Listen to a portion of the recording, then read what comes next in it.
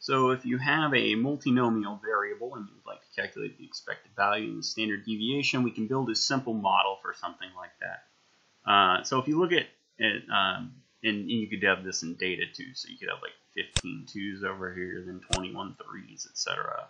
So we could unroll this data as well. But if you were working at a department store of some kind that sells like washing machines, you can look at how many washers we sell each day. So 15 of the days we sold 2 washers, 21 of the days we sold 3 washers, etc. We can figure out what the expected value and standard deviation of sales per day is by building our simple counts table, calculating the percent of times each of these things happened, and then using the multinomial formulas to figure out what the distribution is here. So first we'll calculate e of x because it is part of the function of the standard deviation. So we need e of x first. Our expected value, so e of x over here is just the sum, right? So the sum of the xi's times the pi's, and I've marked those out here. Xi is just our observation, so each day we take an observation of how many washers we sold, and then pi is the probability that that thing happens, and we have 119 days that have given us this probability distribution. More data, this might shift some, but that's okay. So we literally can just go equals here in F6. It just equals C6 times E6, and we don't want to lock anything because we then want to do C7, E7, C8, E8, just multiply down. So we want that to float down to here. So for each of our 2, 3, 4, 5, 6, 7, 8, 9, our possible outcomes, we calculate xi times the pi, and then it says sum those up. So I'm just going to go down here into the totals and hit all equals and sum those things up. And there you go. Our average washers per day is 4.91. So let's go. Whoop. Okay. Okay. So our average there is 4.91. Now we want to do the standard deviation. Now we can do this in one step, or you can break it into pieces. It's kind of up to you and what makes sense. I like to do it in one piece. I'll do it both ways, and we'll get the same answer. So if we break it into pieces, we have to do first what's in the parentheses, then we'll have to square it, and then multiply by pi, drag that down, and then sum them up, take the square root of the end. So you can break it into pieces like that. So we can do xi minus e of x, then xi minus e of x squared.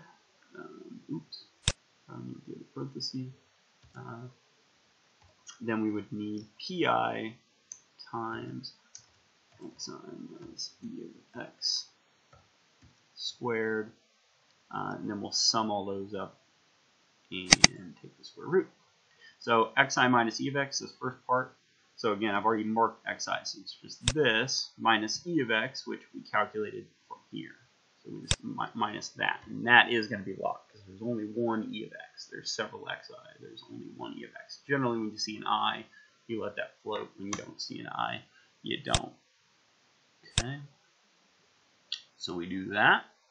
Then we want to square all those. So now we have xi minus e of x. We want the square of each of those, and the caret mark is shift 6 is square. So shift 6 2 will square g6. Or if you really want to, you can also do g6 times g6. We'll do the same thing. So either one of those is fine, but the little caret mark is the exponent in Excel. So we square all those, and we want to take the probability times each of these xi minus e of x squared. So again, we have this piece. Now we just want to add the pi to it. So pi times this, and again, those can all float. And then we want to sum all of those up. Equals sum that up. And then we want to take the square root of the result. So just go like that. And now we have our distribution. We saw an average 4.91 washers per day with a standard deviation of about 2 washers. Again, if you don't want to break it into pieces like this, if you're comfortable with mathematical notation, we can just go straight to pi times xi minus e of x squared, and we can just follow the mathematical notation. Pi times parenthesis xi minus e of x. Again, we calculated that here, and that needs to be log squared. So if you just do that, you'll get the same result here. Drag that down, sum them up, take the square root. You'll get all the same numbers. So if you do understand the mathematical notation, you can look at this, then you can just build it in one go. But anyway, that's how we do a multinomial model, and that'll give us the distribution of a multinomial.